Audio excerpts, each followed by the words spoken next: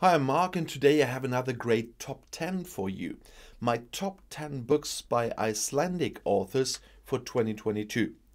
Even if Iceland tends to be a minor player when it comes to Scandinavian crime fiction and can't quite keep up with its big siblings Denmark or Sweden, there are still a number of notable Icelandic authors who roam the island near the Arctic Circle.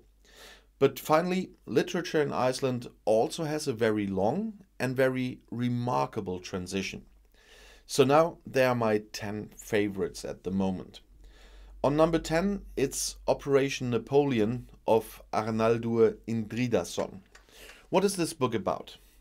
The Vatnajökull ice cap in Iceland is melting. The forces at the US base in Keflavik are on alert because the glacier is hiding a secret. A crashed World War II plane carrying explosive cargo. In front of the magnificent backdrop of the eternal ice, a young Icelandic woman's life is in danger. She knows little, but that's already too much for the masterminds of Operation Napoleon. Who is this author? Arnaldur Indridason, born in 1961, was a journalist and film critic at Iceland's largest daily newspaper. Today, he's the most successful crime writer in Iceland.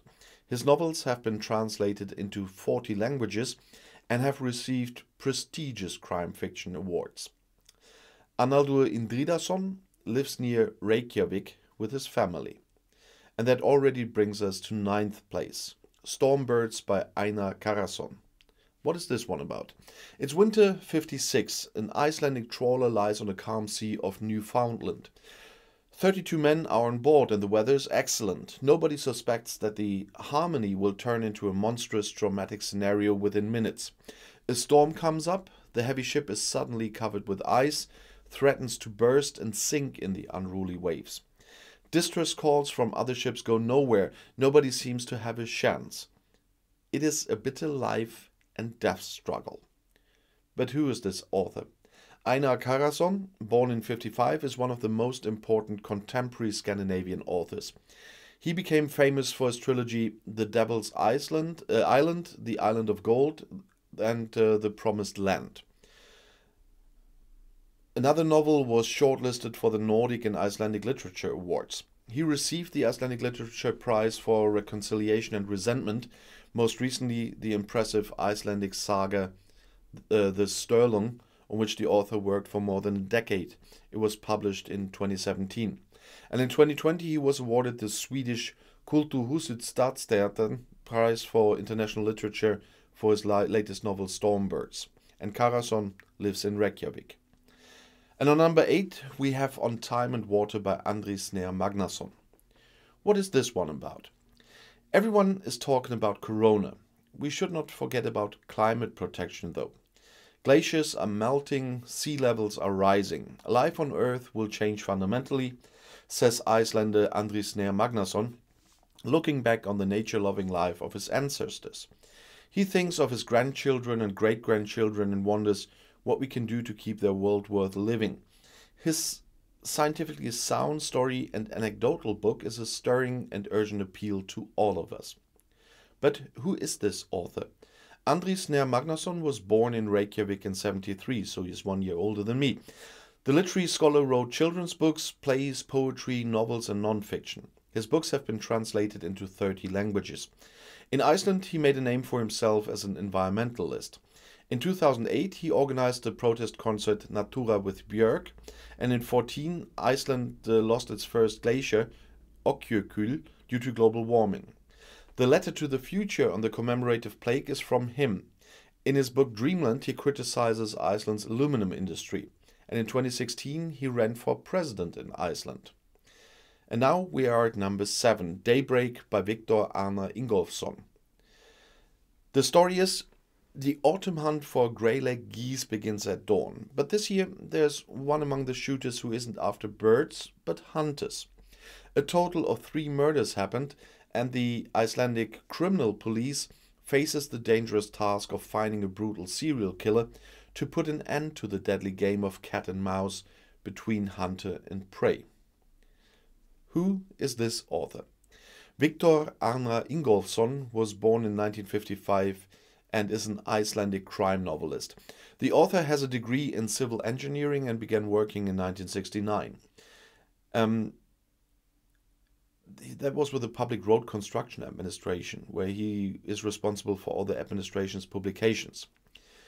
He has been a member of the Icelandic Writers' Union since 1983 and the Icelandic Crime Writers' Union since 1999. He lives in Reykjavik, is married and has a daughter and a stepdaughter. And that already leads us to 6th place. The Blue Fox by Sjón. What is this one about? Iceland in the winter of 1883. Abba is buried, but not her, but stones are in the coffin. Frederick would rather bury the body in his own garden than leave it to Pastor Baldur, because he's keeping a dark secret.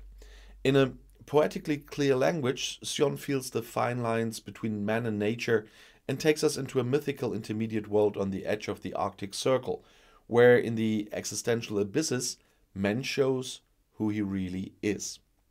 And this is a very special author. At the age of 16, Sjón published his first volume of poetry. Novels, song lyrics and screenplays follow. His lyrics for Lars von Trier's Dancer in the Dark were nominated for an Oscar. In 2005, he received the Nordic Council's Literature Prize for The Blue Fox. His novel The Boy Who Didn't Exist won the 2013 Icelandic Literature Prize. And on 5th place, we have Karitas Untitled by Kristín Marja Baldursdóttir. In this story, Karitas is the youngest daughter of the widowed Steinunn Ólafsdóttir, who managed to get all 6 children, including the girls, to go to school. Despite the harsh living conditions in Iceland around 1900, Karitas discovered her artistic talent as a painter. But when she meets the handsome Sigmar, she is faced with the most momentous decision of her life. And who is this author? Kristín Marja Baldursdóttir was born 1949 in Hafnarfjörður. Passed the final examination as a teacher at the University of Education in Iceland in 1970 and did her Bachelor of Arts in German and Icelandic in 1991. Further training in Germany and Denmark followed. From 75 to 88, she worked as a primary school teacher in Reykjavik. She then changed careers and, like many other Icelandic writers, worked as a journalist for the newspaper Morgunblaðið. She worked there until 1995. And here we are with 4th place. Woman at 1000 Degrees by Hallgrímur Helgason. What is this one about? A darkly funny and explosive story about a world at war and an island girl's struggle to survive 80-year-old Hera Björnsson that lies alone in a garage waiting to die. Oh, she's got 2 weeks, maybe 3. She's booked her cremation appointment in the blistering 1000 degrees, so it won't be long now. But until then, she has her cigarettes, her laptop, a World War II grenade, and her memories to back her up. One of the most original storytellers in literary history, Hera takes readers on a dazzling journey through a novel as she, in a voice that alternatively darkly funny, poignant, and always clever, ponders the mishaps, tragedies, and strokes of luck that have shaped her life. And she has weathered it all with a tough, uncompromising spirit. Hilarious and heartbreaking, Hallgrímur Helgason tells the haunting story of a woman caught by the forces of history. Who is this author? Hallgrímur Helgason was born in Reykjavik in 1959. After studying at the Academy of Arts and Crafts in Reykjavik, he attended the Art Academy in Munich in Germany for a year. His breakthrough came in 1996 with the novel 101 Reykjavik, which was made into a film a short time later. This was followed by the best-selling 10 Tips to Stop Killing and Start Washing Dishes and A Woman at 1000 Degrees. Helgason is one of Iceland's most internationally successful authors. And that brings us to the top 3.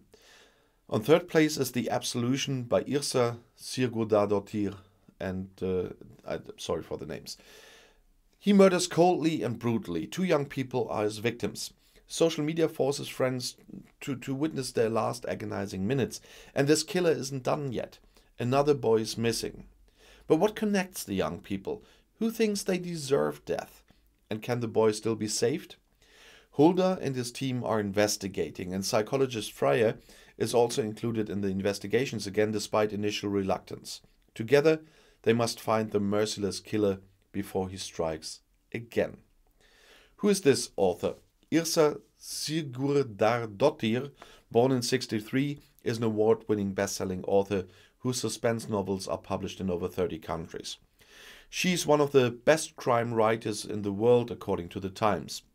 Sigurdardottir lives in Reykjavik with her husband and 2 children. She made her debut in 2005 with The Last Ritual, a series of crime novels about the lawyer Dóra Gudmundsdóttir.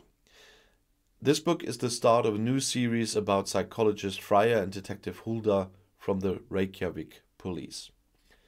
And on second place we have The Atom Station by Halldór Laxness. What is this one about? In the house of Icelandic MP Bui Arland, the military are taking turns. During the Cold War, the island was courted because it was a strategically important base in the North Atlantic. A young woman from the north of the country works as a maid in the MP's house. She came to Reykjavik to learn to play the organ. In the capital, she encounters exciting ideas and a worldly organ teacher. She gets to know bizarre gods and politicians who talk about the country's independence and secretly negotiate with the Americans about its sellout. Who is this author? Halldór Laxness was born in 1902 in Reykjavik, has produced an extensive body of work that is deeply rooted in the rich tradition of Icelandic literature, while at the same time belonging to the European avant-garde. Laxness has published 60 books and has been translated in over 40 languages. In 1955 he received the Nobel Prize in Literature. But still, he's not my personal number one, because that's Hypothermia by Arnaldur Indridason. And what is this one about? On a cold autumn evening, the body of a young woman is found at Iceland's historic lake of Bingvellir. At first glance a suicide, but Inspector Erlendur becomes suspicious when he sees a recording of a séance that was leaked. Shortly before her death, the woman had contacted a medium. Despite his deep skepticism about spiritistic practices, Erlendur follows the clues and in doing so touches on a well-kept family secret that the youth of this woman was overshadowed by. The author has already appeared in the top 10, so I'll save myself a repetition at this point, and you too, of course. As you can see, Little Iceland really packs a punch when it comes to fiction. And if you want to get to know more about great books now, you will find my next video here in the end screen. And I'll see you there, and don't forget to read again. Bis gleich.